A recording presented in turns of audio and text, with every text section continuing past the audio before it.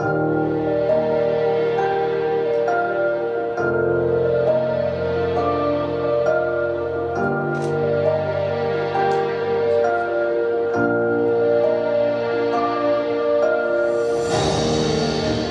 meet, I don't really call it as a press meet, it's a request meeting. Here, we are, three of us are here on behalf of Aster, requesting you to help the needy children, 100 needy children, to take care of their ailment through financing, through our hospitals. We will be taking care of them. This is the request. In the last 2 years, we have been in the pandemic. We are seeing the challenges people go through, whether it's an adult population or pediatric. We are seeing people go through the pain. People have lost their livelihood. People have lost their savings. More so it is visible in the children today. When somebody needs a treatment, which children's ailment most of the time, high-end ailments, are curable. But because of the lack of funding, lack of support, lack of empathy, most of them tend to disappear.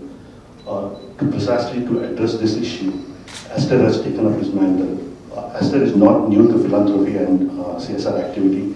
Aster has been doing from last 4 years aggressively through its CSR arm on Aster Volunteers, which my colleague Devan will be speaking in detail. And about the program, my colleague Farhan will be speaking in detail. India, financially, and a lot of our families are jobless now. And due to this issue, in a lot of families, we see a lot of children are not getting proper treatment because of lack of money. So Aster, as a group of hospitals, we have a huge presence all over India, especially South India. Our chairman, Dr. Asad Open, has decided to give back something to the society, to the underprivileged community, for their treatment, especially for children below 12 years. So what we decided is to provide supportive treatment and at a subsidized cost, and somehow arrange funds for those underprivileged children. And even if it's a bigger surgery which costs them 20 lakhs or 25 lakhs, liver transplant, bone marrow transplant, renal transplant, or any other surgeries, we have a system to identify them. They can call us, approach us, and once we feel that they are really that ones who are not affordable to get the treatment in our hospitals, we have a trust called DM Foundation, and we have another charitable trust in Kerala called MIMS Charitable Foundation, and we have decided to help through that trust. As all of you know very well that a fixed 20% of our profit is going to that trust, and it's something that we give back to the community. So we, three of us, have come from different. Dr. Nitish actually is from Bangalore. He's handling the Karnataka Maharashtra cluster. But I represent the Andhra, Telangana, and Farhan has come from Kerala. So we represent India, Aster now. We wanted to give this strong message. That's why we traveled today to meet you all. Media has always been supporting Aster Volunteers in all the activities that we have taken up for the last few years. Lot of initiatives. This is one such activity. Yesterday was Children's Day, so we wanted to launch something, on the day of Children's Day. But since yesterday being Sunday, we thought media would be like, a lot of activities other than the government initiative programs would be there. So that's why we kept it today.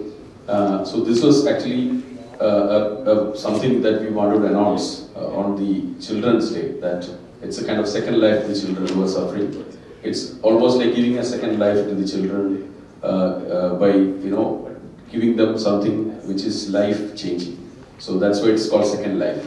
So even though we start with 100 numbers, our intention is not to stop at 100. That's why we want your help. Media has always been supporting in taking the message to a bigger audience. We have been always getting support, contribution from a lot of good philanthropists, good NGOs, who have been always, supporting and working hand in hand with Aster for many such activities. So this way we can expand this 100 to probably 500 or 1,000. Even for the World Heart Day, we had a unique program under Aster Volunteers called Heart to Heart, which was again for the heart transplant program, where people could just walk, and every 10,000 steps they make, the Aster DM Foundation was contributing a particular amount to the heart transplant program. So we come out with so much programs to have more public involvement so that we can help a lot of people around. Now, based on that, we always do such programs, such events are keeping on happening. Another thing which we will soon culminate is 250 homes that we are going to give in Kerala for the floods. I think the constructions are all over. I think by March, all the 250 homes will be handed over to the people of Kerala. That was a big mammoth project that we took over. So a lot of activities under Aster Volunteers have been taken up, but this is being a new initiative that we have taken up, which will be available in all the Aster hospitals. We have 14 hospitals in India. All the hospitals will carry forward this activity, for which call center, a dedicated call center with a phone number has been given, probably media release would carry the number, which is based at Calicut. This will be a central call center where any patient across India can call and their name will be registered and some details will be taken. And based on their eligibility, obviously, a lot more people are coming with requests. We want to accommodate everyone. That's why we are here to request your support. So that, a lot more people partner with us, we can cater to entire people who call us. So that's what the whole idea is. But initially, our commitment is to take up 100 from our side. Given the partnership, we will definitely escalate to higher numbers.